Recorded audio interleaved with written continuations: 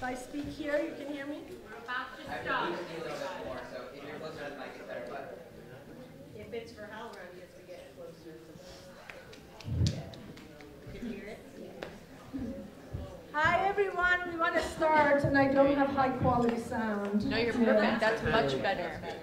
I would like to sing the blues now. Yeah. please, please.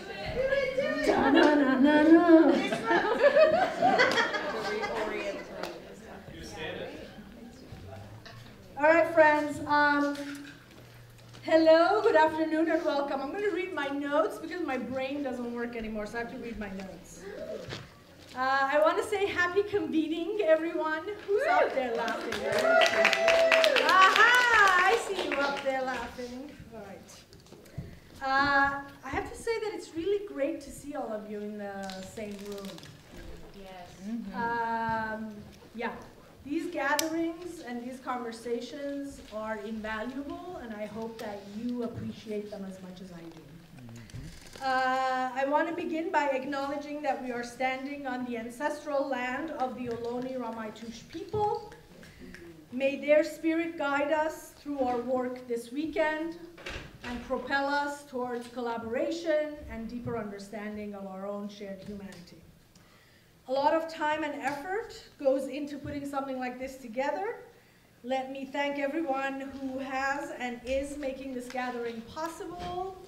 Who Golden Thread staff are in the room? Stand up.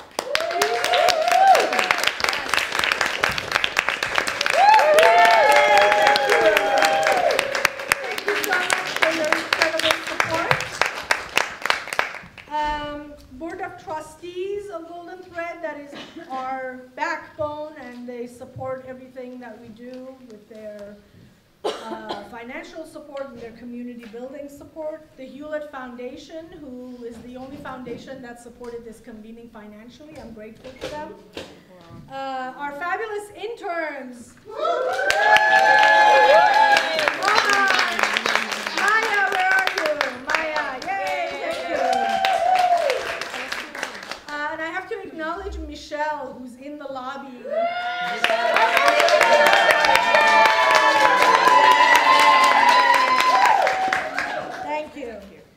I want to say your work is seen, and I'm very grateful for everything that you're doing to make this weekend happen. You already know this, but I'll just say it, that these sessions, the public sessions, are being live streamed on HowlRound. If you don't want to be live streamed, sit behind the camera. Also, I don't know if we are we getting comments on Twitter and Facebook? We're coming in. All right. Well, Julius is managing that, and if something exciting comes in, please share with us. We should have said this earlier, but I'll say it now. If you have, turn off your cell phones in case of an emergency. There's a door here and there's a door there. And already today we've had 2 sessions, a fabulous conversation early in the day about how to get more of our plays on US stages. And a really productive conversation just now about mentorship and intergenerational support in our community. I'm hoping that these conversations will generate actionable strategies that we can then, as a steering committee or as representatives of our community, implement. In a few minutes, I'm going to invite members of the steering committee to the stage to provide some context and background information to how we got to where we are, because as you can imagine, years and years of work and community organizing has gotten us to the point that we are here. Where am I on my page? I don't know. Including what I wanted to say, including the MENA survey, which Kate will talk about, and our work with TCG Theater Communications Group, which Andrea will talk about. As I was thinking about gathering this weekend, I was reminded of a turning point in my own sort of thinking about Golden Thread and Golden Thread's role, which is actually surprising, so I thought I might share it with you. A few years ago, we were doing a strategic planning process for Golden Thread, and we were at a staff and board retreat. And we were having conversations about what distinguishes Golden Thread's work from other theater companies, and we were imagining a world where Middle Eastern plays are being produced by many, many theaters across the US, and in that environment, would Golden Thread still be relevant or not? And we, as we were sort of digging deep into that conversation, you know, we have always acknowledged that we kind of came up with the term Middle Eastern American theater. We made peace with the term Middle East, despite its colonialist baggage, just because of practicality and the fact that it's recognizable, but always being aware of, super aware of the connotation. So we've always thought about the term Middle East a lot, but not the American part. So it was interesting at this retreat, the conversation was about, but we're not a Middle Eastern theater company, we're an American theater company. And you may be surprised to hear this, but that came as news to me, right? That took me, like, I was taken aback by that statement. And then I started thinking about, well, what does that mean? What does it mean to be producing this work in the US, in this environment? And this retreat was in 2013. It wasn't like during the 2000s while Iraq was being invaded and destroyed. You know, we survived through making theater. We survived those years through making theater. So we've always been very aware of our relationship to the Middle East and what's happening there. But maybe, I think that turning point was when I actually began thinking about our community here and our existence as a growing immigrant community in the US and what that means for us making theater in San Francisco and in other cities. I think that discovery, you know, then we called ourselves the first American theater company devoted to plays from or about the Middle East. That's where that sort of statement came from. Before that, we were a theater company exploring Middle Eastern cultures and identities. So it's a subtle difference, but it's also a profound difference, and it's a way of, I think, looking at your work differently. I think that discovery, that statement made me take greater ownership of Golden Thread's role in the US as an organizing force in the country. Before that, I've always had a great relationship with Jamil Khoury at Silk Road Rising, and we had, with the LARC, we had launched a play commissioning program, Middle East America, which Jamil called it Middle East America, and it was an ongoing program. So we had kind of a national network or partnership, but I contacted Jamil after this retreat and talked to him about what I felt was the need to actually gather our community. Because, I don't know, I thought if I hadn't realized that I'm a Middle Eastern American, or that this company is an American company, then there must be so many others that are in that same situation, right? And I don't know how it is for you trying to tell these stories in your community, but it can be a lonely experience, right? You feel like you're banging your head against the wall. You feel like nobody understands what you're talking about. You feel like you have odd political beliefs. And so Jamil and I began talking about how do we gather our community. The LARC had been a partner to us. Catherine Correa at that point was becoming more involved with the Middle East America initiative, but also reaching out to artists in the Middle East.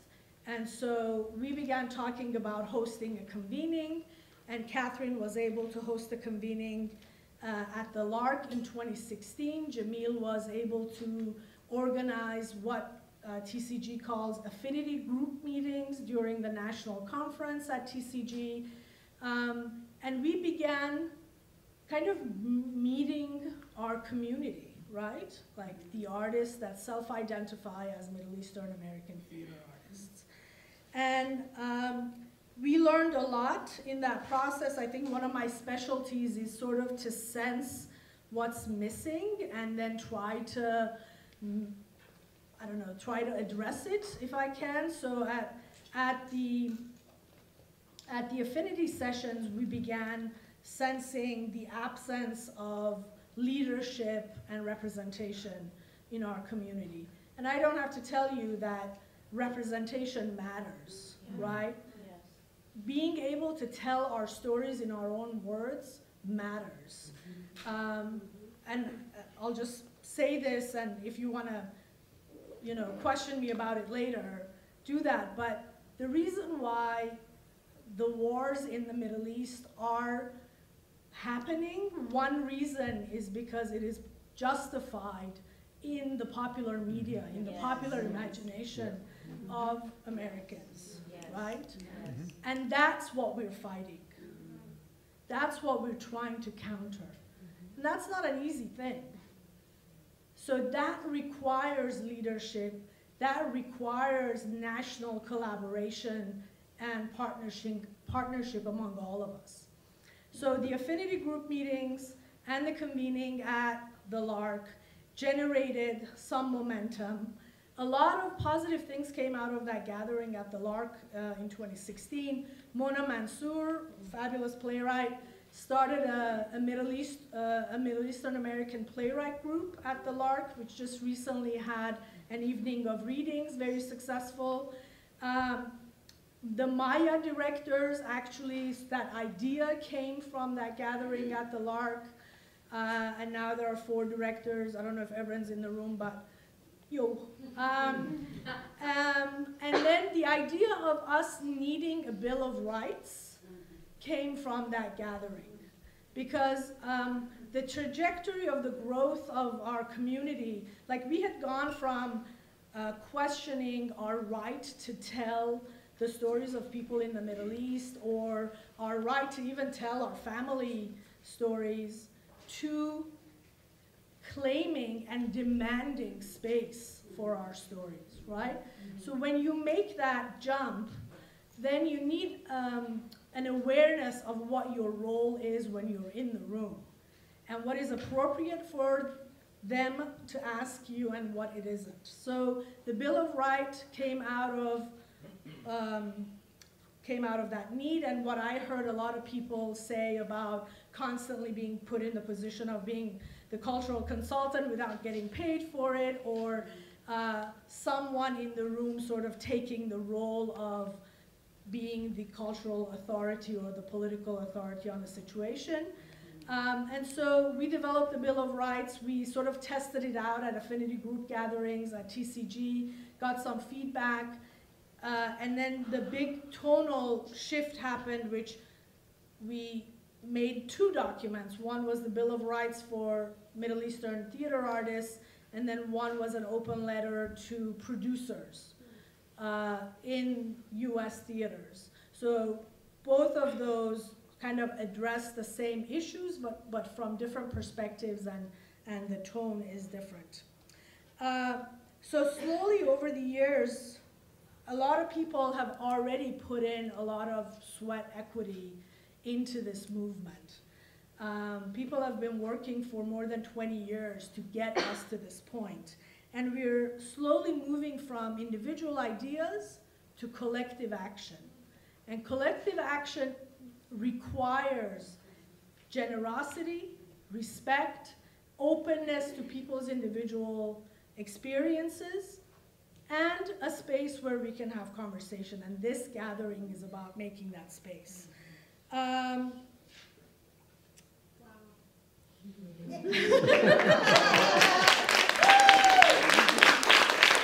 So, as we continue our conversations this weekend, I want to invite you to visualize yourself as a theater maker.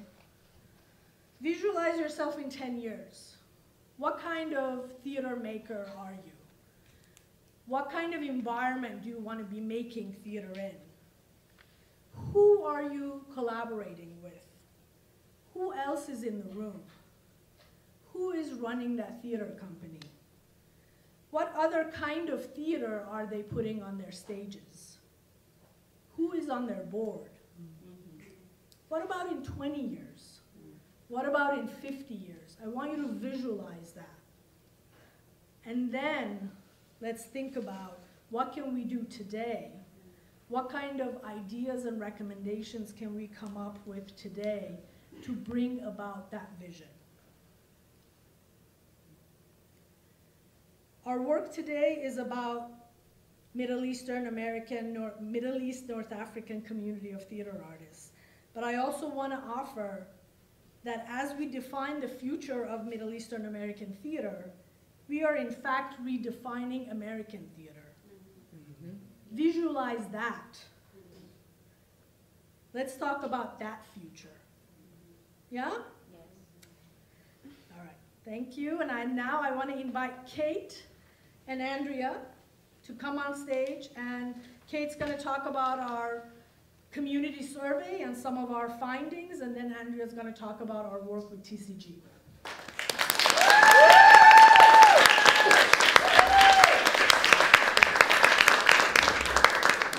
Can y'all hear me? Yes.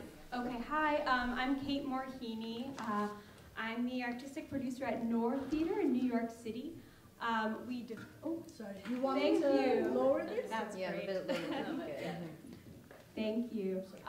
Yes, so I work with North Theater at in New York City. We support, develop, and produce the work of artists of Middle Eastern descent. And as part of, continuing the work that was just discussed, we were asked to be part of a group of theaters of color at the latest TCG Theater Communications Group Conference.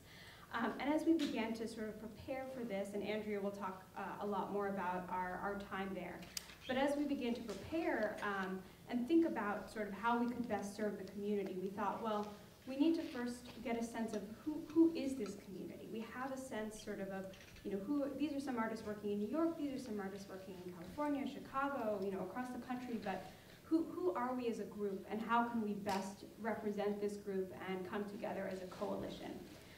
So we've created this MENA Theater Community Survey. And we thought that as the community grows in the US, this would be a way to build a national network to advocate for our community as a whole. And we hope to use the survey to better understand our needs and help advance our cause and best represent the concerns of the community as a whole. As was mentioned in one of the earlier sessions today, I just want to say it again, we decided to define Middle East and Middle Eastern very broadly, using a definition developed by Golden Thread and Silk Road Rising. The definition is that we embrace the multiplicity of ethnic and religious identities that span Southwest Asia, North Africa, Central Asia, the Caucasus, parts of Mediterranean Europe, and our diaspora communities. We understand that our respective backgrounds in terms of rich pluralism and interconnectedness. So just want to say that that was really important in coming up with this, that it felt like an inclusive document. So in the initial survey, it's a live, active document. So if there's anyone here or listening through HowlRound who hasn't filled it out, we can maybe post the link. The goal is to get as many folks as possible to fill it out.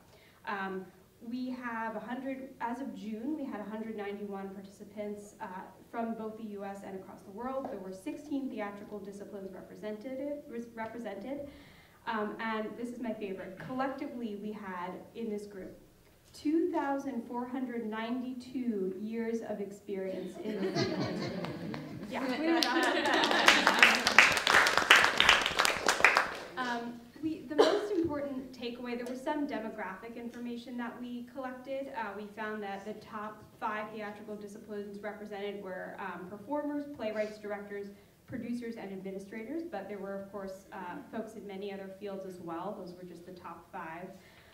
We found that of the regions in the US that were represented, we found that 37.7% were from New York, 23.6% were from Chicago, 11% were from the San Francisco Bay Area, and 8.9% were from LA. Again, this was just our initial survey of the folks who we were able to reach out to. We also had 18.8 folks from other regions, including a number of folks from outside the US. We measured age range, whether or not folks identify as a person of color. We found that 27% of our community of the people we surveyed identified as a member of the LGBTQIA+ community. So we just wanted to see sort of who exists in our community. We found that a number of folks were members of professional theater unions or organizations. 66% were a member of Actors Equity. 5.7% were a member of Stage Directors and Choreographers Guild. We found that 14.4% were members of Theater Communications Group. So this data is helpful in that it'll help us to sort of chart the growth of our community over time. The biggest takeaway, though, from the survey was we wanted to know what were the top most important issues facing our community. What did people think were the things we should most focus on as a network? And those were, the first was more of our plays produced at major theaters.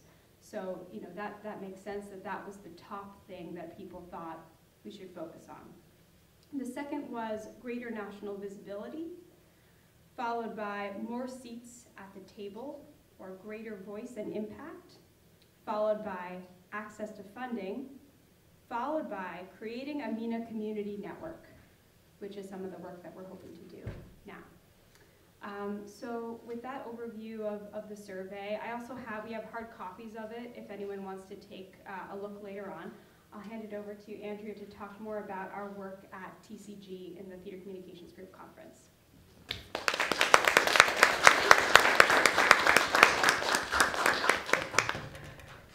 Hey y'all. Hey. How you doing? Good. What a beautiful room. I'm so excited. No, really. What a beautiful room. I'm so excited to be here. I'm fresh off a plane, so this is quite off the cuff, and I will do my best to appropriately represent. For those of you who don't know me, my name is Andrea Asaf. I'm the artistic director of Art to Action, Inc., which is based in Tampa, Florida. And I'm Lebanese American, third generation. And we all come to this, I feel like this is a moment, I feel like we're in a delta right now, right? This is a moment of many streams, many rivers conjoining, and converging, convening, yes, thank you. And so I'm gonna talk about a little bit of some of those other streams. Perhaps the main one, the largest body of water leading us here is what Tiranj began with. But also, so TCG, Theater Communications Group, has had over the last several years an initiative under the framing of EDI, or Equity, Diversity, and Inclusion. And I want to give props to TCG for really listening to artists of color in the field many years ago that had a lot of feedback about how we were feeling served or not served well enough. And the leaders, the leadership in TCG that really took on this initiative to make substantive change in the organization in a way that would impact our experience going. So if you haven't been to a TCG conference, or you haven't been in many years, go back or try it out, because it feels quite different now.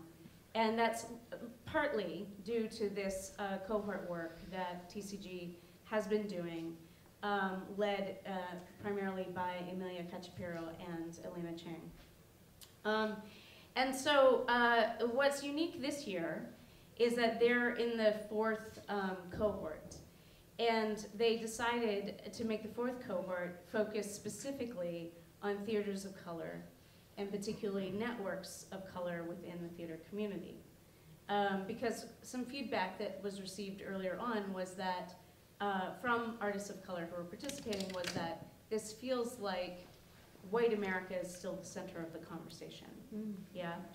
And how do we talk about equity, diversity, and inclusion and even go further and talk about justice in a way that doesn't center the historical center, right? That is truly as complex as we all are and as our field is today, right? So they made this commitment to bring together theaters of color and networks of color that serve theater artists. Also, multiple streams leading to a delta, yes.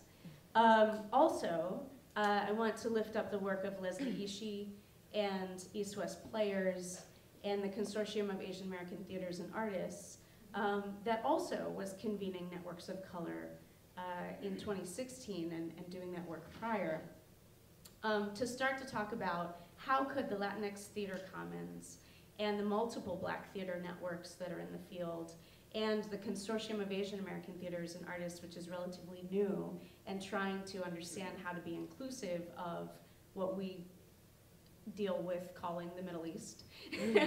Understanding that a large part of it is Southwestern Asia, yes, and also North Africa and all of our complexities, right? Leslie, she was leading, organizing that work under the auspices of ACADA convening in 2016. TCG was working on Cohort 4 and developing that, and the LARC and Golden Thread and Silk Road and all these folks were working on figuring out how to convene us together. And these multiple streams have led us to this moment. And I also want to make sure that we acknowledge and lift up other organizations that aren't necessarily theater organizations, but that have had a big impact in our ability to come together. And so I want to name MISNA and RAWI, the Writers Network, and the Arab American National Museum, and their convening, currently called MOVE. And make sure that we recognize that, you know, all these things bubbling in all these places in the 21st century are leading us to having greater collective voice and power and input and vision, yes? And that we cannot do that in isolation. We are in a historical moment in which we must, I feel, and like Taranj said, talk to me later if you don't agree, but I feel we must embrace our status as a community of color in the United States. Now, I know that's complex for us in the way that it's complex for the Latinx community, right? Because many of us pass as white, many of us live our daily lives as white, and many of us can't pass and can't live that way, right?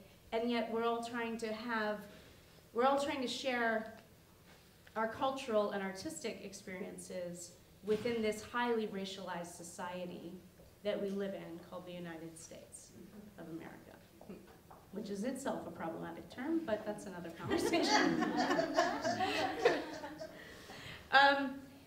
So if we are trying to build voice and representation and collective power around cultural representation and around, you know, the direction that this country is going in and who we are and what we do in the world, that we're all a part of if we live here. Like it or not, we're all a part of what the United States is doing in the world, yeah? Mm-hmm. That's a lot to reconcile for a lot of us, right? Mm-hmm. But we can't do it alone. As complex as our communities are and hard as it is for us to get on the same page and to get together about who we are and what the Middle East is and where we fit in it and what it means to be that in this country, in this context, we are doing that alongside communities of color that have been in this conversation and leading this conversation and doing this work and fighting this fight for a very, very long time. And we don't have to reinvent the wheel, right? We can learn from each other. We can learn from the Latinx Theater Commons. We can learn from the Black theater networks. We can learn from the struggles for civil rights in the South. I was born in Virginia. I live currently in Florida. I've lived throughout my life south of the Mason-Dixon line at different times. And it is different. It is a thing. And it is extremely underrepresented. The US and artists in the South continue to be extremely underrepresented, which led to the creation of an organization called Alternate Roots, which I'm a part of, which is a tremendous resource for us about how to organize, how to collaborate with organizers, about how to have these difficult conversations about race and equality and justice as we're trying to do our artistic and cultural work. Yeah? It's a lot. All of that is a lot. But that's our charge. And so, so I want to give thanks to and lift up all the other folks who've been out there in the field doing this work and paving the way and creating models, which we're going to talk more about tomorrow. And I also want to acknowledge that we're not the only ones trying to figure out how to do this now. That Native American theater artists, First Nations, First Peoples artists, and indigenous artists in this country are in a similar place as Middle Eastern communities in terms of there is no infrastructure. There is no national network for contemporary artists in theater, right, for them. And so they're also in this kind of early stage. How do we get together all of our nations that haven't always been friends, let's be honest, right? All of our communities that don't always get along. All of our histories that have such complex and different relationships to the United States, national government, yeah? And how do we build solidarity without erasing any of that? But really creating a vision for the future, as Taranj was saying. So I wanted to plant those seeds and offer some of those questions and offer to you that we'll continue to explore them and unpack them and talk more about coalition building tomorrow. And it is a tremendous, really tremendous honor for me personally to be here with all of you as colleagues. And I'm so excited for what it is that we're going to create together. Thank you.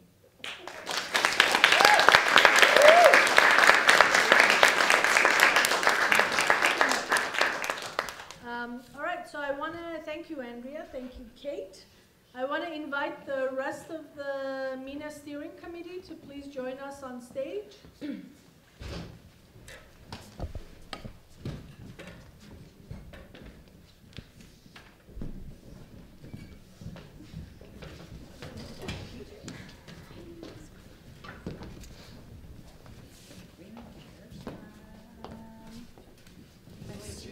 Do we need more chairs? There are a lot of us. I'm assuming we're going to do this, right? For the photos, I'm hiding back.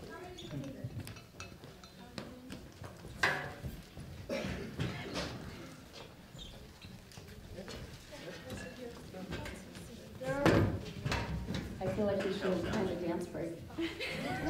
Chairs. That's Jamil's chair. Yeah. There you go. That's perfect. Jamil, here. I don't know if you're watching. We love you. Trust picture. I love it. All right, so this is, I thought that maybe we can take this time for you to get to know who we are. We are a self-selected group of people. Volunteers. We Volunteers who basically decided to call ourselves the steering committee of the MENA community because we had nothing else to do.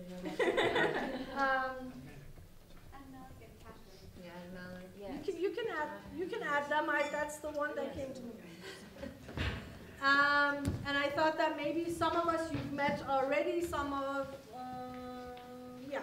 So I thought maybe we'll go through and introduce ourselves and just say something about. I'm actually personally curious to hear everyone's reasoning for wanting to be a part of the steering committee, given how busy everybody is. Yeah, is that interesting? Is that an interesting? Yes. Would you like to know that? Yes. Where do we start? No, we start with you. Well, basically, I wanted to be. Who are you? Who am I? Yusuf El-Gindi, playwright. I just, we've been talking about coming together and trying to create a presence, everything Andrea was talking about, and it's been a long time coming. It's been just a long slog and a long struggle, and trying to create a presence in the on the theatre scene here. And I just wanted to, offer my 2 cents and, to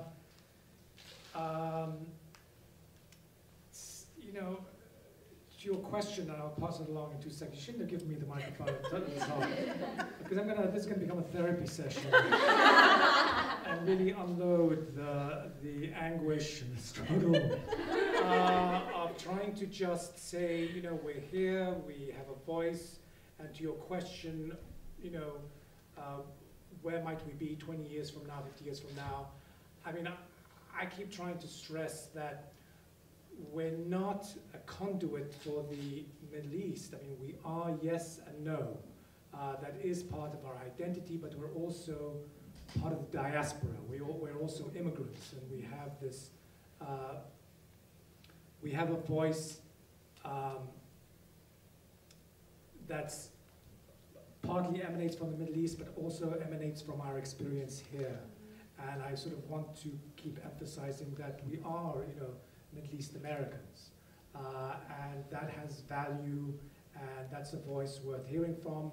And if tomorrow all the wars and all the conflicts stopped and ceased, and there was a wonderful resolution, and we all walked away happy, we'd still have something to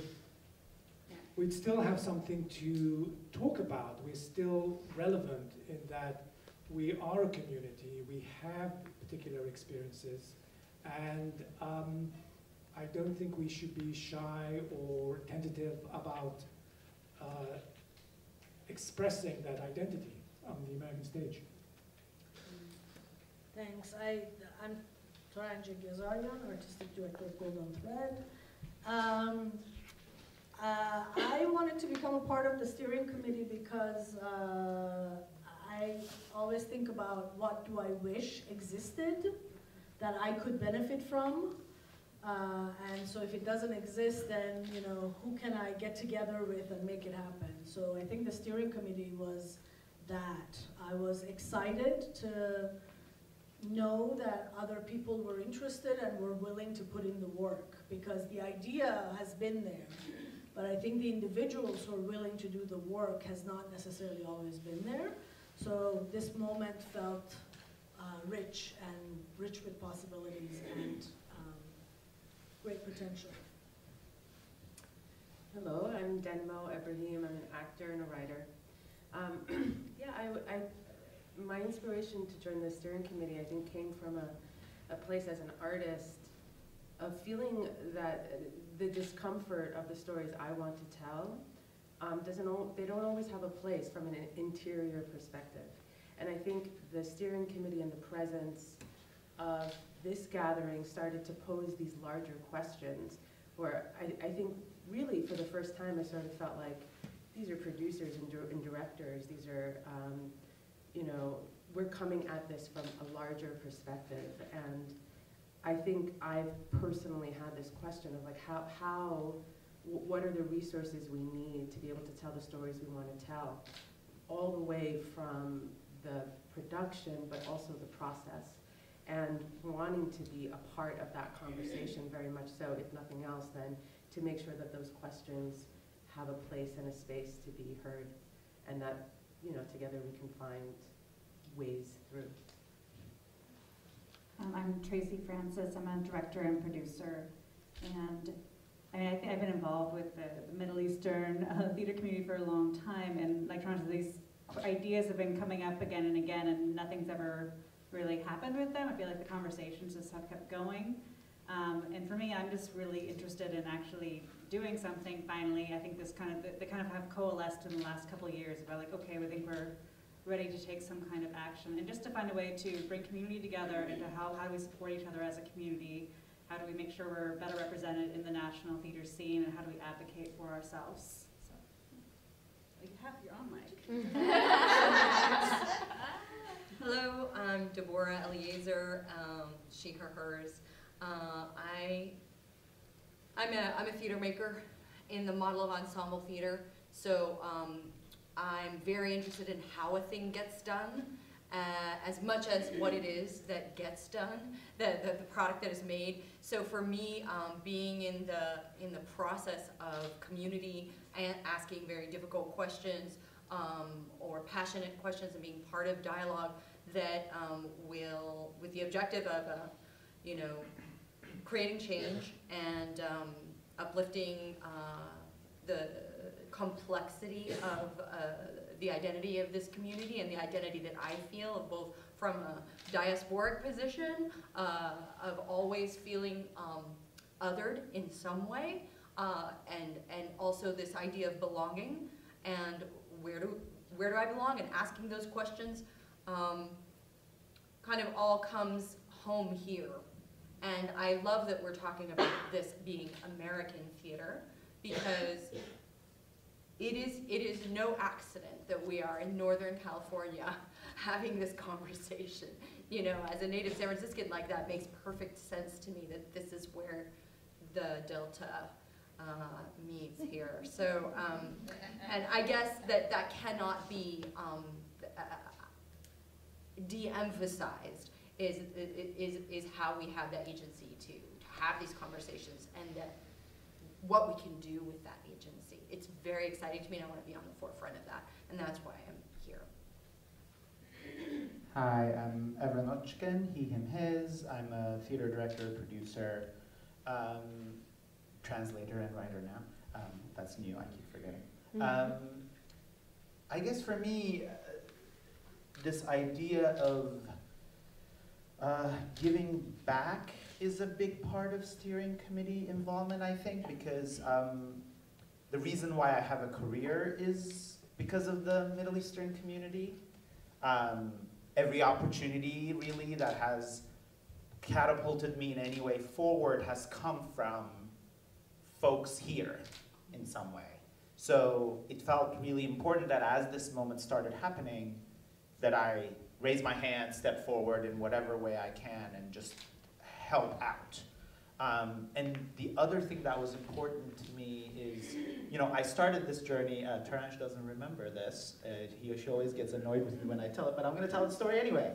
Our first conversation, I avoided Golden Thread for 4 years because I didn't want to be boxed in by my immigrant Middle Eastern identity. And finally, she forced me to have coffee with her. She's like, everybody keeps telling me there's a Turkish director. Who are you, and why aren't you talking to me? And I said, as young men, artists, strong-headed tend to, I was like, well, I don't care about Middle Eastern theater. I only care about good theater. And she said, good, we agree on one thing. And then welcomed me into the space anyway. So, and then 15 years later, I'm up here, and I'm like, I'm a Muslim Middle Eastern theater maker. It's like I own this thing. It's nice. So if I could have that journey, because there was a space, and I got lucky that space was in San Francisco when I arrived, to give me space to figure that out and to give me resources so that I could make my mistakes and move forward in the way that I needed to. I'm hoping that, and I've seen so many artists not have that in other cities because Golden Thread doesn't exist there. So my hope is that hopefully I can help make a national thing so that no Middle Eastern emerging artist, fresh out of school or in school, feels like there isn't someone like them or an organization for them. So that just feels really important to me. So many. I know, nice. So many. Hi, I'm Pia Haddad. I'm an independent creative producer, not director. I guess my reason is I'm Lebanese, but I'm identity confused, like a lot of people maybe. I was born here, I grew up in Europe, and then in Lebanon, and then anyway. So when I started producing, I'm interested in intersectional work because that's when I believe I thrive and have different voices. But then I realized in order for work to be really intersectional, there needs to be everyone has to have the same seat at the table or same opportunities to have seats at the table. And the fact that the Middle Eastern community doesn't have a coalition. And also, the first play I produced was Middle Eastern, and seeing all those challenges and opportunities that came up while doing that. So, you know, wanting to be part of the conversation and owning my roots in a way, also.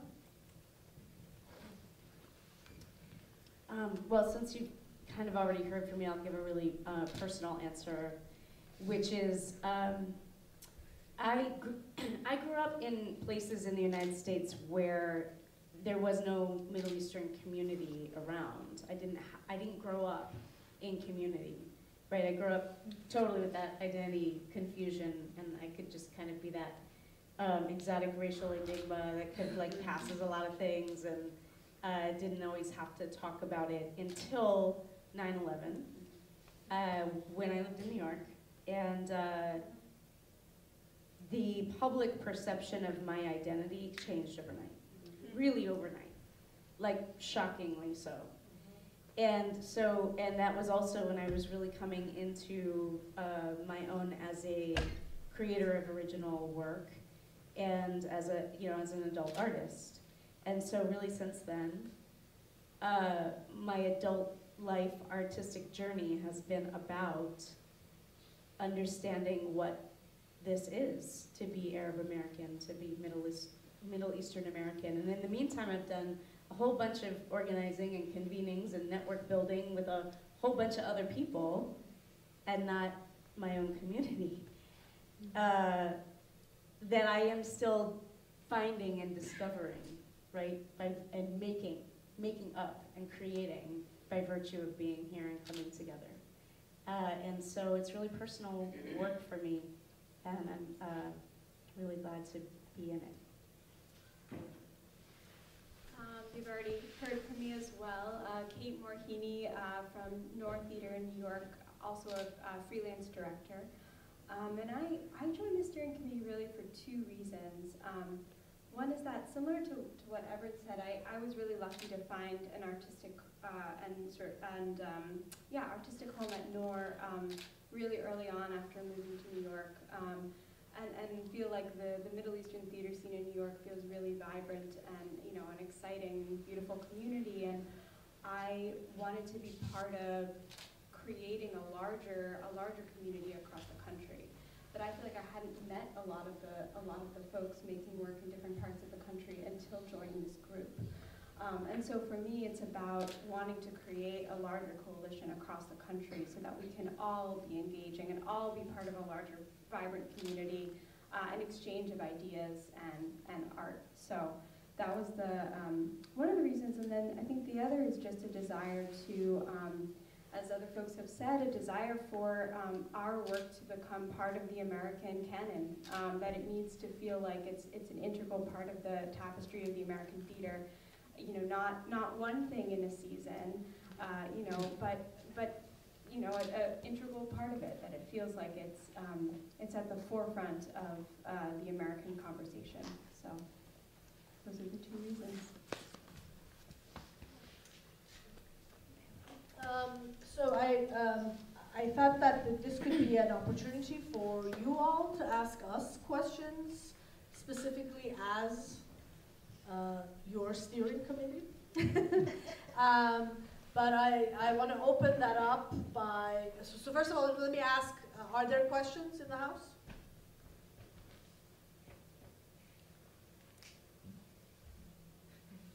Okay. Yeah, how much is this right now? Thank you. On it. Always. I'm curious, since you're from all over the country, how do you make this happen? And what is your collaborative process like? Kate makes it happen. Kate makes it happen.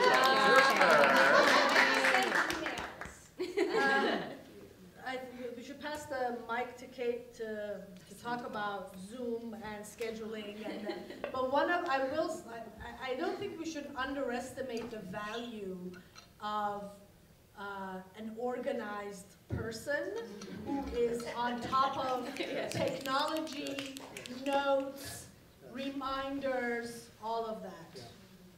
Please speak to that. I don't know how on top of technology I am. I feel like, in fact, well, anyway, that's another thing. But I do feel like the biggest thing in terms of just logistics and planning has been figuring out how to get us all in the same room digitally. It's hard for us to all meet in person. I think this is maybe the first time that this amount of us have been together in person. But you know, face-to-face communication, I think, has been key. I'll be interested to hear what other folks think. But you know, the times that we've been able to have Zoom calls and really discuss ideas and then decide on an action plan and then move forward with that, I think has seemed helpful.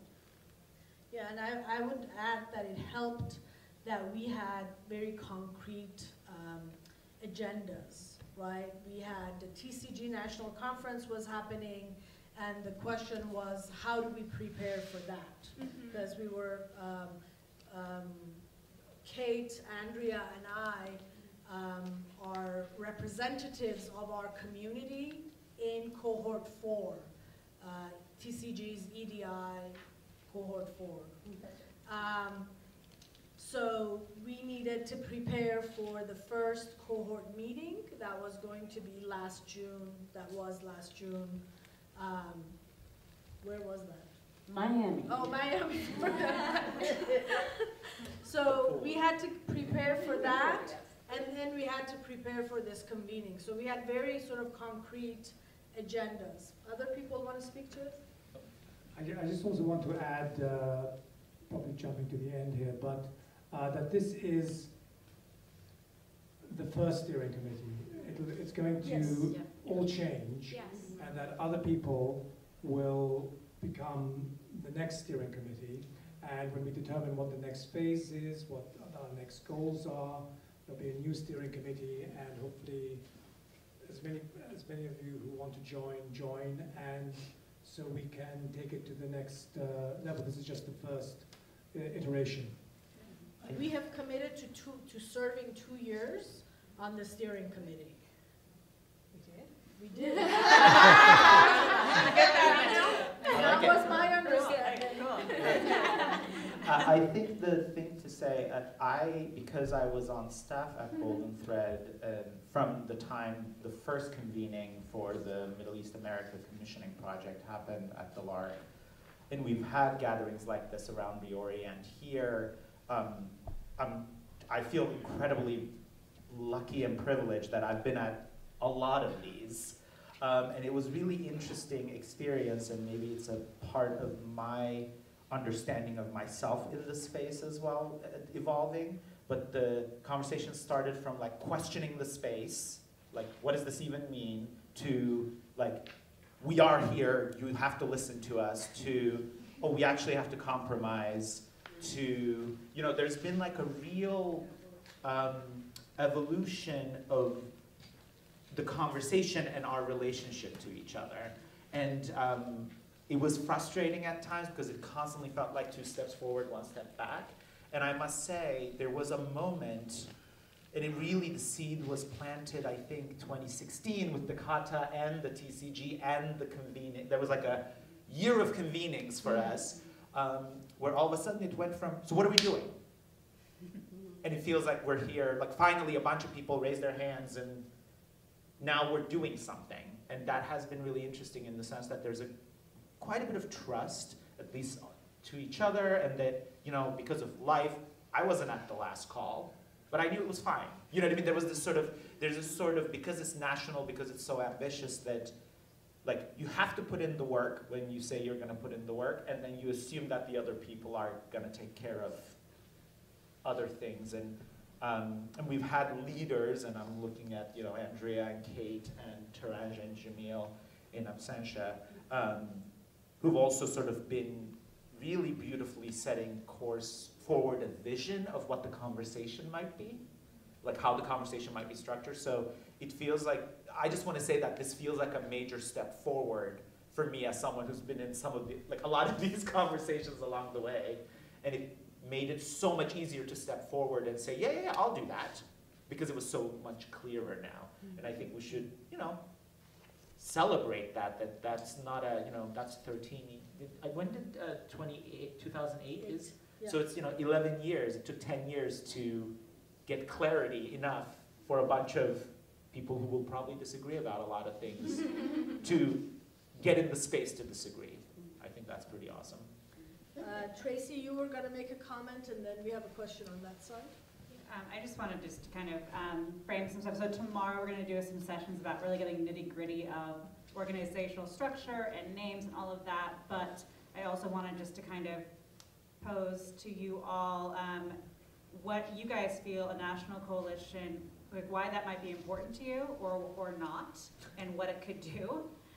Because we've all been talking about it, but I think part of this convening is to hear from the rest of the community of what this organization could look like and what it could do.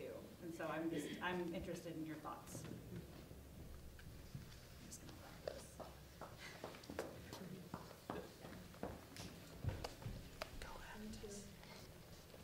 Thank you all. I think you've partially answered my question, but I would like to know, I can see that, you know, you all have put a lot of time and work into making this happen, and you've offered something. So I want to know, like, really, what do you hope to take away from this convening? What do you need from us? What are your expectations, and what are you hoping to get from? It looks like it's a great turnout, so I want to know.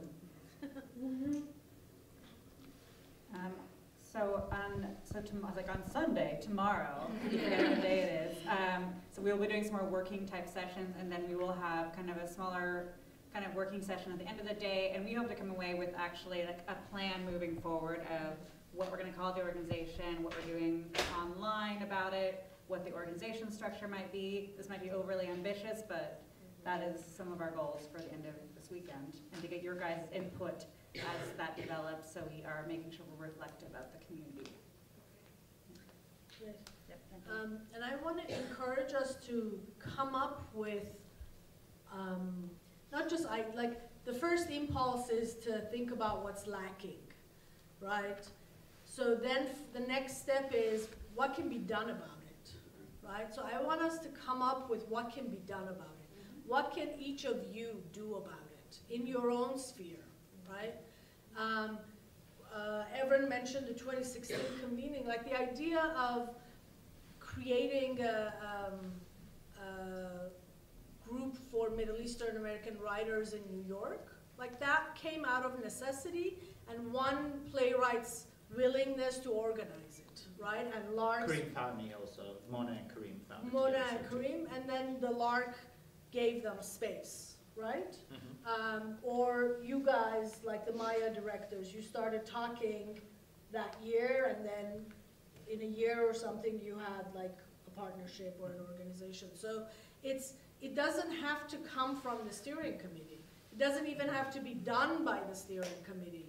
Each of you are fully empowered to lead your own little movement or your big movement, right? And we'll follow you. So come up with actionable. Can I guess, Emma, really quick? Yes. Just to add on to that, you're talking about, you know, solving a problem or what's lacking. I'd also like to think about what we want to have, not necessarily a problem we're trying to solve, but like, what are we dreaming about? What are these bigger ideas and hopes and things we have that are just awesome that we want to do? Yeah. I also just want to give a shout out to those who can't physically be here in the space with us this weekend. If you're following on HowlRound, please like make comments. If you know folks on the steering committee that you want to have longer conversations with, or you know, send a manifesto, like whatever way that we want this to be a truly national conversation, and we don't want it to be limited to the people who have the time and resources to be in the room, which is why so much of this is being live streamed. So please make sure that you connect and find ways to be in the conversation. And also, I just want to acknowledge that you know, nobody really elected us. This is a volunteer effort. You know, in alternate routes, we have a saying that is like, there's who comes is. Like, if we show up to do the work, then we're taking leadership. Then we are leaders, right? And so as many of us as have the capacity to be in leadership and be in this process and be a part of it. And so, like, a lot of times at Alternate Routes, if somebody says, well, I think you should do this, then the facilitator says, that is a brilliant idea, you should definitely do it, how can we support you? Because this is all of us putting in our extra volunteer time to make this movement happen. And it needs all of us. So the door is open. And I think this Adam had a comment? Yeah. Sorry. Go. Oh, I was just going to say, one of the biggest worries I had, I feel like I'm channeling Layla now, Layla Buck, is on her way, by the way. that we must represent everybody and everyone, you know, like, the last thing I want is someone here or in the world to be like, why wasn't I asked? You know what I mean? And I think when we're creating a national movement, there's a certain like, you know, you weren't asked this time, and now you know. So next time, as Yusuf said, you know. So I just want to say this is an organic movement that really came out of the gatherings and connections that these 3 or 4 organizations happen to have. We are certainly more heavily representative in the Bay Area, in New York, than in Chicago, than other places, just because those were the places that these companies were located in. So I just want to say that there is this stepping forward as you get inspired and as you want to is a big thing for me, because we weren't elected. It was it happened, and I think there can be great things that come from when things happen like that. So. Thank you so much for doing this, and my question is particularly about the 2 last comments, which is like people who aren't included or people who aren't able to make it here. I'm curious, even like with the survey, how were you able to compile the people that you sent it to, and who is missing, and how can we as a community somehow support this committee to ensure that the word is out there, and then that I guess my question center is really around communication. How can we ensure that all of these different initiatives, like Karim and Mona's Writers Group and the Night at the Lark, or whatever it is happening, somehow is all compiled in a place so that people know that it exists, and that so that they can tap into that. Whether that means like a newsletter, even like now we've set up, or you've compiled these 5 things that we want to work on. How do we know, if the next convening is in 3 years, how do we know like what's really working, what's been improving in these 3 years? Do we have like a bi-monthly, like every couple of months type of newsletter where we learn what's going on, etc.? How can we make communication really streamlined in the community so that we're all supporting each other? Thank you so much for asking that. I think that's such a good question. To address the first part of the question about how did we compile the folks that we reached out to, it was honestly mailing lists of the different theaters that we all work for, and it was about trying to have as wide a reach as possible, but knowing that there would be no way that we could reach everyone. And so I'm so glad that you've asked this, because we have everybody in this room and we have people watching nationally. And the goal, I think, is to compile as many people as possible. And I think your idea of a newsletter is a beautiful one. You know, the idea that if everybody in this room takes all the contacts that they have in the community and we compile, you know, a massive list, and we find a way to be in touch with as many people, and it's an ever-growing chain that, you know, that person says, oh, did you get that email? You didn't? Oh, let me add you to the list. You know, and it becomes an ever-growing thing. So I would be excited to talk more. And just forwarding the questionnaire, you know, this is what a lot of us just did. The survey, I got the survey and I just forwarded to as many people as possible. Do you all have a Facebook group? Not yet. Okay, I'll create one. Well, there is a Yes. MEA. There is a. Well, that's different. Yeah, we don't have. There is a Middle East America Facebook There are a group. couple of them, yeah. Like And there's In the Same Room Facebook group. So those exist, but we are not religious. We'll invite them to take the survey too. We did. I just want to lift up something that Tracy said, which is part of our charge, our time together here, is to answer some of these questions. It's not that we already have answers, but that we're coming together to say, what do we want this to be? Do we want it to be a coalition that has a kind of organizing model? Do we want it to be a service organization that we all become members of? Do we want it to be an organization at all, as in a nonprofit, or maybe not? Maybe some other kind of, something like the Latinx Theater Commons model. So I think that those are all living questions that we're hoping to get your voices in the conversation so that we have more clarity by the end of the weekend about, well, what direction, what's the group vibe, or what direction does this organically want to go in? Humaira? Yeah, go ahead.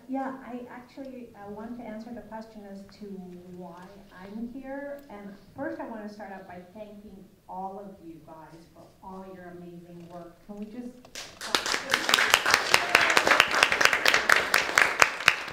Because I feel it takes leadership like yours to get us all together. I mean, I have been working in theater for 10 years, but really my only connection to the MENA community has been Taraj Everin, you know, and a couple of actors that I've worked with, but I always felt outside or didn't make the effort. So just being in here with everyone and hearing similar stories and hearing stories about, you know, actors being roped in to do free work, it feels really good because we all have, you know, a lot of commonality. So that's why I'm here, and I really want to thank you all for doing all this work. Thank you. There's a question here. Yeah, you want?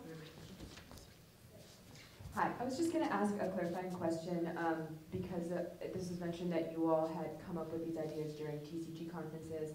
Are we affiliated with any organization, or would this convening be like a TCG specific initiative? I guess I'm like asking about organizational affiliations that exist, or would we be something independent? We are certainly TCG adjacent, I would say. You know, the TCG affinity space was one of the many places where conversations took place. We really believe in a lot of the stuff that Elena and Amelia are doing at TCG. You know, Latinx Commons was part of HowlRound, other places. So we're sort of in that space. I think some of the conversation will be about, does this make sense for it to be launched as under an umbrella organization, or do we feel like we're going to do it ourselves and set up a whole new model? So I think some of the models that have happened, which have been in tandem with larger institutions like TCG and HowlRound, those will be discussed tomorrow. Currently, I feel like Kata has been, like, we basically have used the resources of every organization that's already doing this that would help us and have us there and pay for things. So that's, you know, we're crafty. You know, that's what we are. So we've done that, but in terms of where we take it from here, I think that's going to be part of the conversation. I had a question. I'm not sure if it's going to, where it lands, but just thinking about your group as the larger, as community members for forthcoming agendas, and given that we've talked about identity at every single conversation so far, is there any conversation, or can there be any conversation about the census and how artists are highlighting the MENA community so that we get the resources we need? Yes, let's do it. Are you taking notes, or? I think we're recording, No, right? it's recording. Recording, right? You're like, don't forget that idea. I was just going to comment really quickly on that. I think there is other outside of the theater community, like Arab American Discrimination. I forgot their actual name of the organization, but they've been lobbying for that for years to get Middle Eastern, North African folks on the census. So there is a lot of efforts around that. Absolutely. Yeah. There's a lot of efforts. I think what I'm speaking to is integrated community community Are you speaking in a mic? No.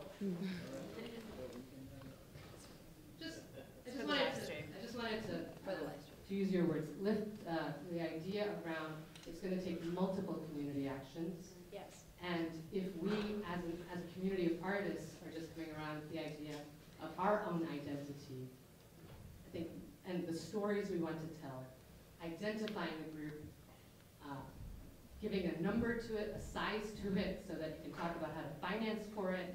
All of this is actually connected to census. So you're going to bring board members based on who you serve and how you serve them. Anyway, it's a very large topic, and I think as many folks who can be engaged in it would be great. I think that I want to sort of take your question and put it under like maybe even a slightly larger umbrella. I keep doing the political thing, which is nice. It's appropriate, I guess. But I think it's also, as we talk about what this organization is, activism, art making, right? Like these are, I think I can say every single person on this panel here carries both of those titles in different ways. And I think the specific organization, where does activism, both within the theater community, which seems more obvious, and then outside of the theater community in the way that we interact with larger movements around equity, census, Muslim ban, whatever it is, you know, how we engage with those issues is, I think, a conversation. And it's really a conversation about where we want to focus and where the group feels like, in what ways we can engage with everything. And I think that's all within range of this conversation. So I'm really glad you brought that up, because I think that's a question that's going to continue to come up. I mean, Andre, you had brought up, like, is this an organization that makes statements officially about horrible political actions our government takes? Is that a thing we want to do? Or is that we just only do that when a theater company does a horrible thing? You know, like, there are plenty of those. That's what I said. So it's I think it's just a conversation, but I really appreciate you lifting that very specific question, because I think it... The specificity of it is around the practicality of defining the population so that you can fundraise well for it. That's awesome. And I just want to say, like, keep the artivism of it. You know, I have a thing about the census in my show. I put it in there so that just to remind people. I have a show about Jewish Iraqi identity, and it's like, you know, and about being American, and sort of like the myths about what it is, the fact that you can't tick the Middle Eastern box. Right. Yeah. So and I support what you're saying, Sarah, because it's really important that we keep identifying and defining who it is, so that then we can have more agency as a group. Actually, that's exactly what I was going to say. So it's just we need to identify who's, I mean, for me, what's happening now is huge. The fact that we've all gathered together over this weekend, we're creating visibility for ourselves.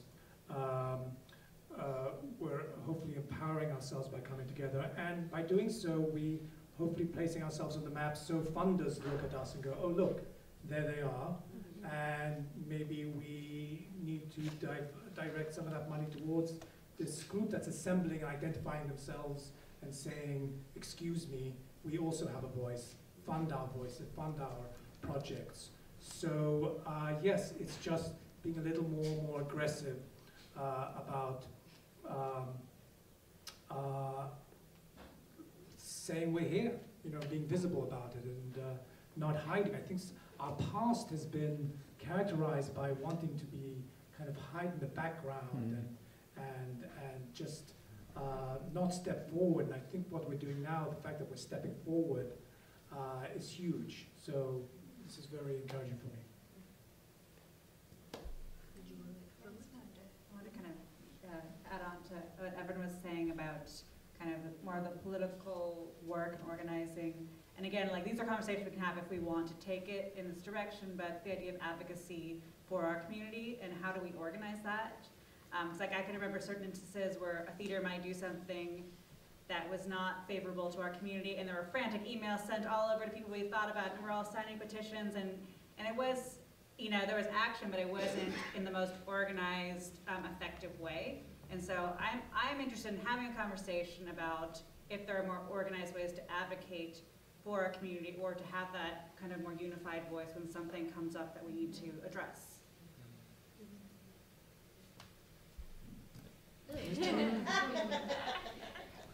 I also want to say that I feel personally that it's important that we don't put the burden of representation on this in the sense of trying to force everyone to agree on everything, right? Because we know that's not going to happen. So, what this can be, though, is a place where we come together, we identify things that we are passionate about, and other folks who are passionate about working on that too. And then those folks have a platform and an infrastructure and a way to connect and move something forward together.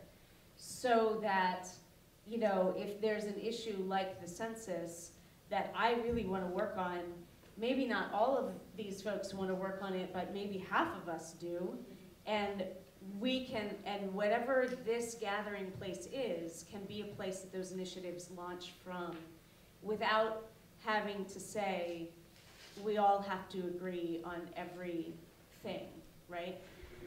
So I think that as we refine what does this structure and process look like, we want to make it flexible enough that it can continue to be inclusive and push our own comfort zones and make things possible that just simply wouldn't be possible if we weren't organized. Other questions in the house?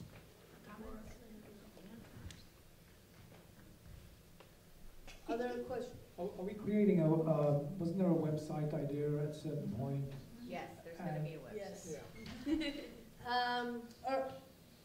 Is there, did I see a hand go up? No. Okay, I think that's a good place to end, because after this, so we're taking a break after this, and then we have a session on representation or increasing representation of MENA plays in academia, yes? So you'll see we've talked about mentorship, we're talking about, I can't pronounce, is it academy or academia or academia, whatever it is. And then tomorrow we're talking about coalition building. So those are like three aspects of the I guess outward aspects of our work, and then the working sessions in the morning, this morning and tomorrow morning, are going to be sort of the inward elements of how we work together. This morning we talked about our top priorities, strategizing about them, and tomorrow morning we're talking about what, Andrea? Well, first we're talking about naming our naming, right?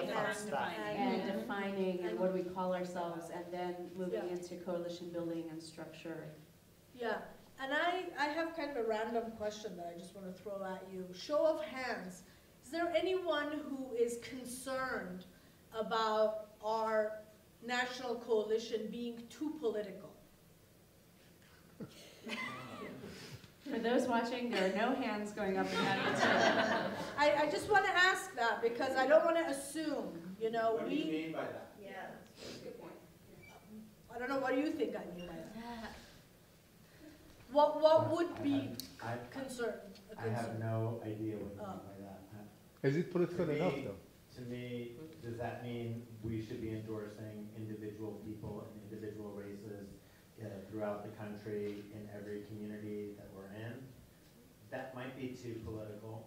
If we were going to start saying, hey, here's the list of the council people and aldermen we want you to elect, that might be too political, maybe, but that's why I don't understand it. I don't know what you're exactly asking. Are you talking about advocating for individual political races, or you're saying this group can get super out there and talking about political matters that matter to us.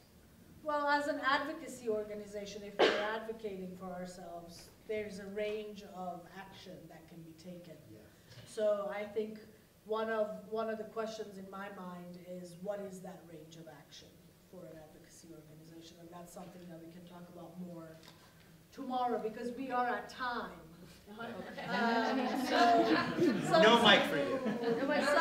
Something to think about, and I want to invite you to come to the, those of you who self-identify as Middle Eastern and North African theater artists, to join us for the first session tomorrow, where we talk about the nitty-gritty of naming our coalition and what kind of organization and decision-making structure we want to have.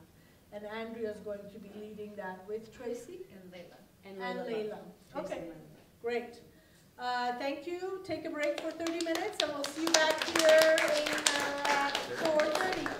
Thank you.